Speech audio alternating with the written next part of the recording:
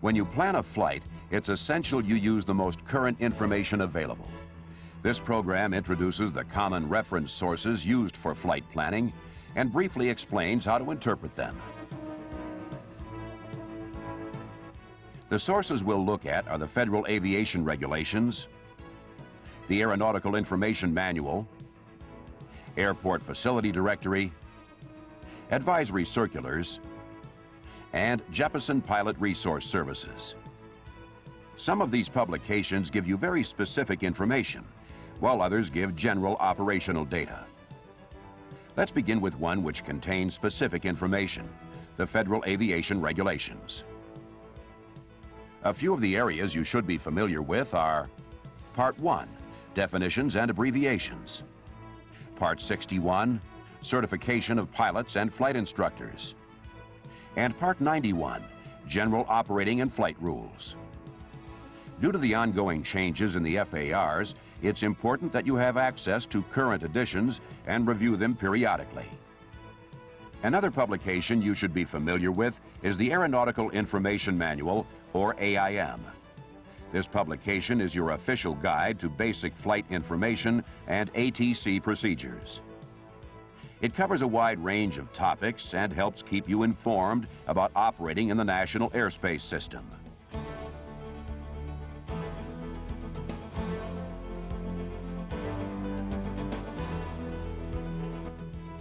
Let's look at some of the items of particular interest to VFR pilots.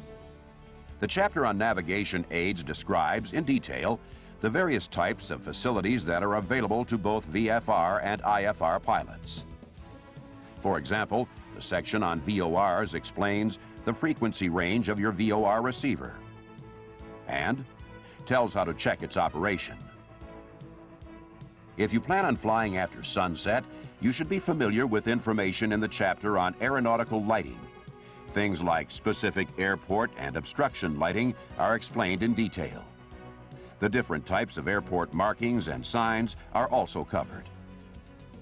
The chapter on airspace describes the various forms of controlled, uncontrolled, and special use airspace and their operational requirements. Since portions of this chapter are changed frequently, it's a good idea to review it periodically. The Air Traffic Control chapter contains a section on radio communications. It explains the terms and phrases used by pilots and controllers during ground and flight operations. Another section, entitled Airport Operations, explains the correct procedures for operating on or near an airport. The Emergency Procedures chapter contains valuable information regarding the authority and responsibility of the pilot in command, the services available from air traffic control, distress and urgency procedures, and rules governing two-way radio communications failure. The AIM also covers several medical facts that relate to pilots, such as the effects of alcohol, over-the-counter medication, high-altitude flight, and vision and illusions in flight. The Pilot Controller Glossary is an important supplement to the AIM. It provides definitions for most of the terms used in the ATC system. When everyone uses the same language, misunderstandings are minimized. Now let's look at the Airport Facility Directory. This publication contains facts about all public use airports, heliports, and seaplane bases. It is published in a number of volumes, with each one covering several states in a given region. To help explain the contents, let's look at some typical entries from the Southwest Directory. Each volume has a directory legend that helps you interpret the abundance of information. As you gain more experience in using the Airport Facility Directory, you'll find the entries easy to read. For example, here is the listing for Centennial Airport, which is one of several airports in the Denver area. We won't cover every entry in this listing, but we'll look at a few items that are pertinent to VFR operations. Centennial Airport is located 3 miles southeast of the city of Denver. This gives you a general area in which to look for the airport as you approach the city. The elevation of Centennial is 5,883 feet. This is useful for determining such things as the traffic pattern altitude, the upper dimension of the Class D airspace, and the accuracy of your altimeter. The letter B indicates that Centennial has a rotating beacon. This information can be very helpful when trying to locate the airport at night. These entries show the services which you can obtain at Centennial. S4 means major airframe and power plant repairs are available. If your airplane develops mechanical problems, you can get it fixed at this airport. The types of aviation fuel available are 100 low lead and Jet A. This information is important when you select an airport for a fuel stop. OX means oxygen, and the numbers refer to the types of recharging or replacement services available. Runway data are also covered in this section.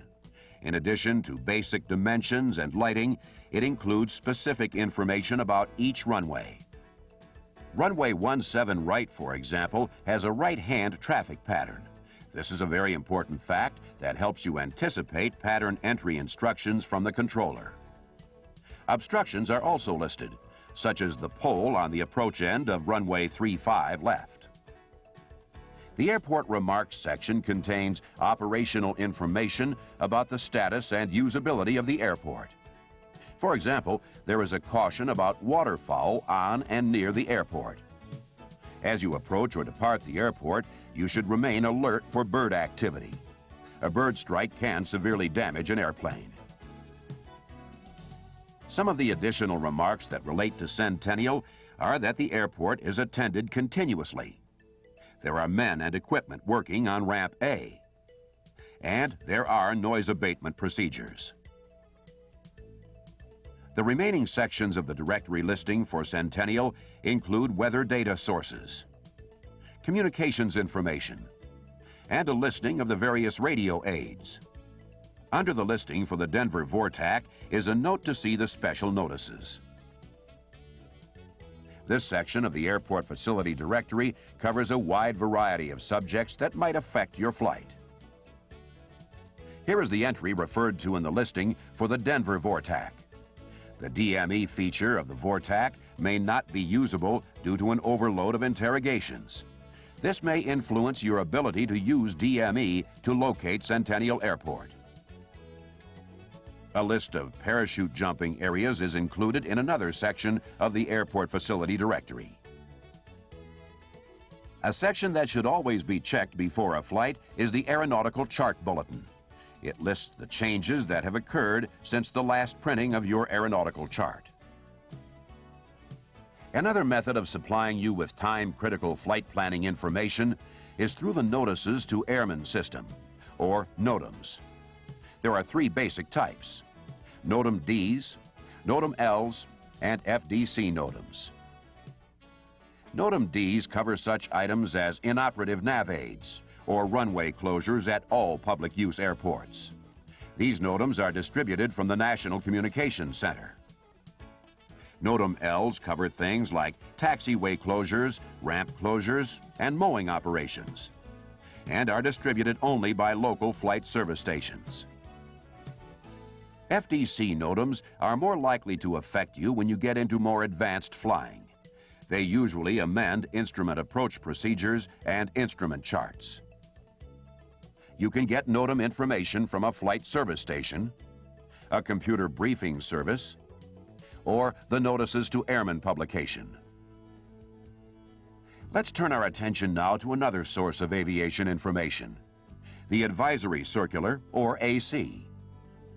Advisory circulars contain information and procedures which are necessary for good operating practice, but which are non-binding unless they're incorporated into a regulation. ACs range in size from a single-page document to full textbook length and are issued as the need arises. They are numbered to correspond with the various FAR parts and subchapter titles. For example, the general subject number 60 pertains to airmen, and a specific number within the 60 series, such as 61, identifies subjects relating to the certification of pilots and flight instructors.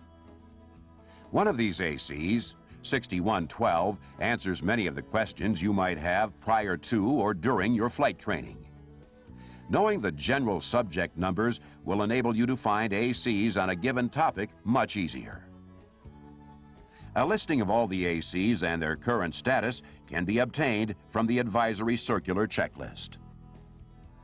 Also included in this checklist is a listing of FAA publications sold by the Government Printing Office. A couple of these are the FAA Computerized Testing Supplements and the Practical Test Standards. You can order a free copy of the AC checklist from the address listed at the beginning of the AIM. Jeppesen Pilot Resource Services provide excellent reference sources. They combine many of the features found in the AIM and Airport Facility Directory into one publication. In addition, they include all of the pertinent FARs. The loose leaf format allows you to easily insert revisions, which makes them some of the most current publications available. Let's take a look at some of the service features. Jeppesen Pilot Resource Services are divided into several subject areas. Common information is grouped together and identified by divider tabs for easy reference.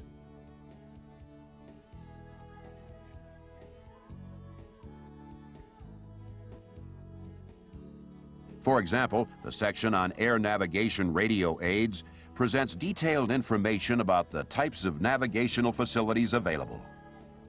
A comprehensive GPS LORAN coordinate directory contains latitude and longitude coordinates for airports, nav aids, and waypoints. Airport locations include an FAA airport identifier, as well as the airport reference point coordinates. Another listing gives airports by the three-letter identifier. Navigation aid locations are also listed by name and identifier. Waypoint locations are listed by name. A unique feature of Pilot Resource Services is the FAR component. It provides the regulations pertinent to a wide variety of operations, including hazardous materials carried by aircraft and the National Transportation Safety Board regulations. Another very helpful component of Pilot Resource Services is the Airport Directory. It lists over 6,000 civil and military airports that are open to the public. In addition to the normal airport data, VFR entries contain an airport diagram to help you recognize the airport more easily from the air. Only the pertinent operational data is included for IFR airports, since detailed charts are available in Airway Manual Service. You might think of the airport directory as an airport facility directory with pictures. This program has provided a brief overview of the sources of flight information used during your pre-flight planning. It is your responsibility, as pilot in command, to familiarize yourself with every aspect of the flight and to ensure your planning is based on the most current information available.